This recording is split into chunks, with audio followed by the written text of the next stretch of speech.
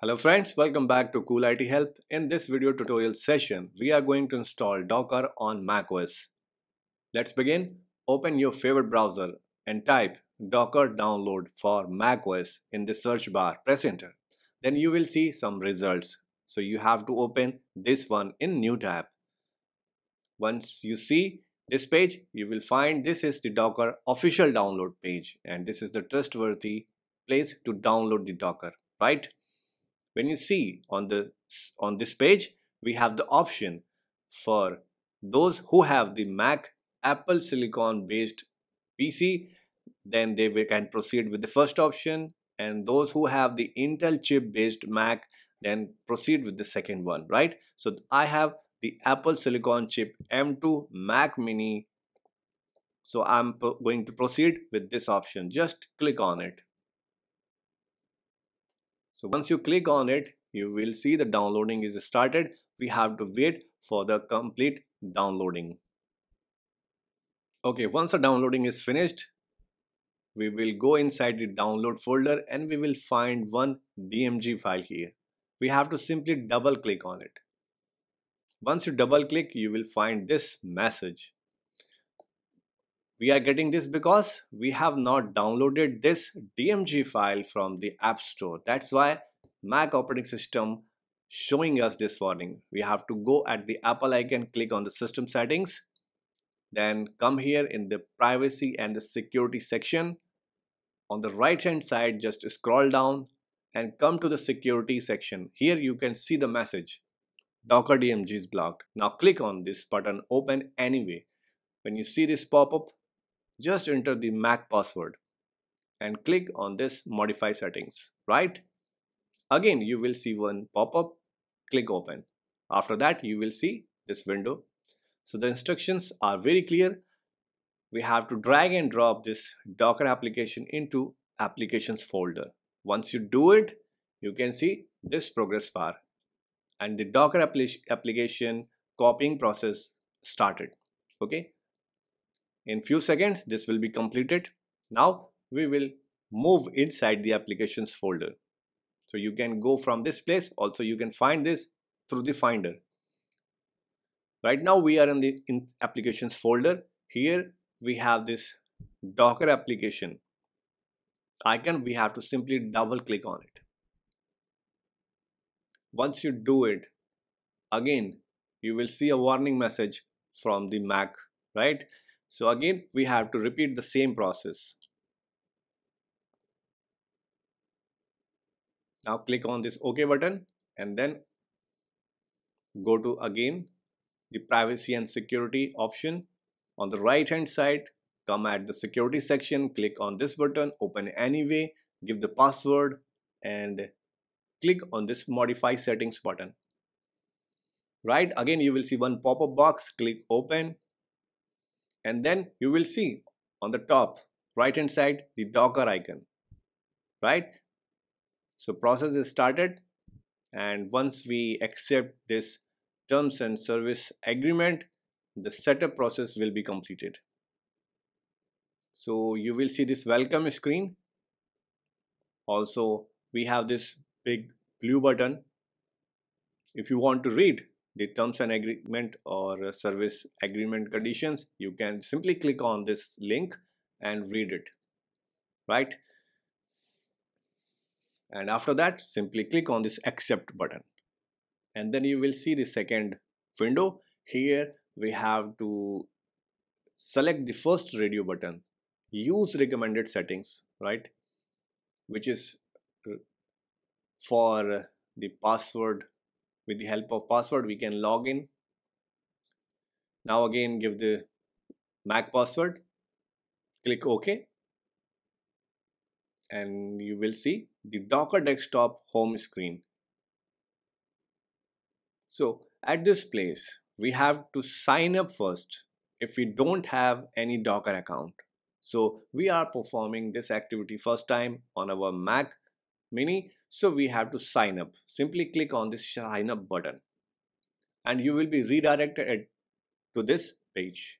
So this process is very straightforward. We can simply create an account by providing the email ID, username and password and we simply click on this sign up button. Then you will receive one email on your given email ID. So please click on the verification link and verify your account. Then come back and then use user ID and password and log in inside the Docker account.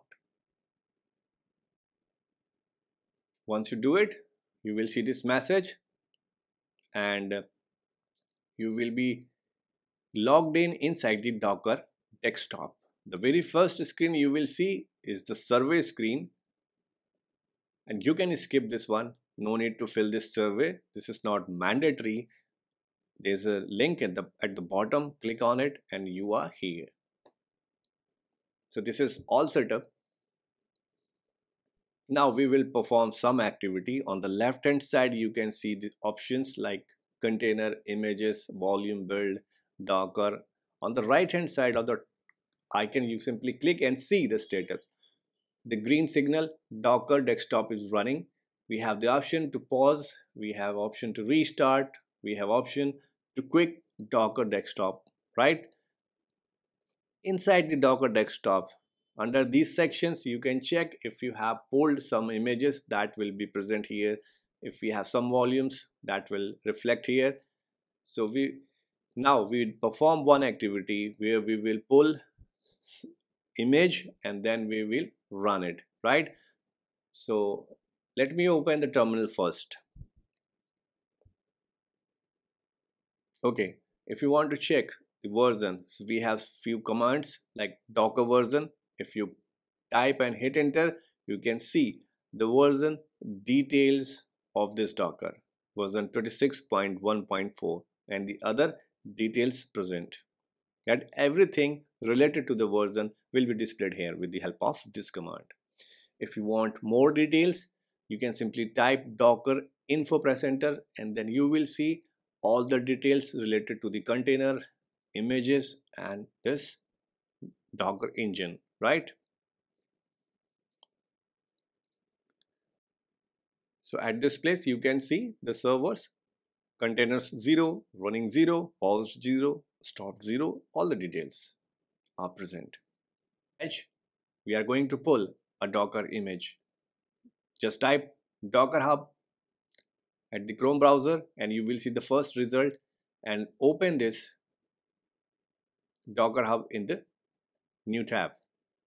So you will see this kind of page. At the search box simply type hello and you will see some results like hello world, hello Seattle, right?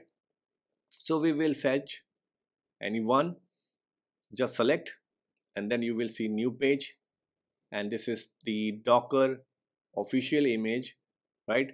So this is the test image. We will pull this with the help of this command. You can simply copy this button and just open the terminal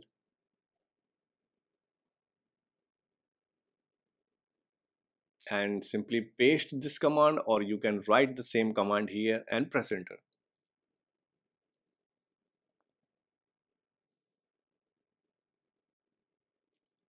Within few seconds you will see this message, pull complete. Let's do one more pull, hello world, with the same command Docker pull the name of the image. Just press enter and we have to wait 2-3 seconds more and you will see the pull complete message finally. And now when you go back here in the Docker desktop, you will find both images present here, right? Actions also there, you can run it, and the status is unused because we have not run it. If you want to run any image, right, so you have to type one more command, docker run, and the name of that image, right, this way.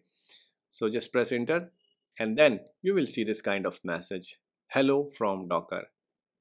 Once you see this message, that means your installation is completed and everything is working fine. When you come back here, you can see the status. This is changed now in use. When you come back here in the containers section, you will see the details. Last started is 20 seconds ago. Now we will do one more activity. Now let's run hello Seattle. Press enter and then you will see the message again. and this is also executed successfully. And when you see the images section, you can see the status is changed, now in use. And when you see in the container section, you will see one more entry with the status, and the last started time also updated. Okay, if you want to see how many containers you have with the help of the command, you can get this information from the terminal as well. So this is this very simple command.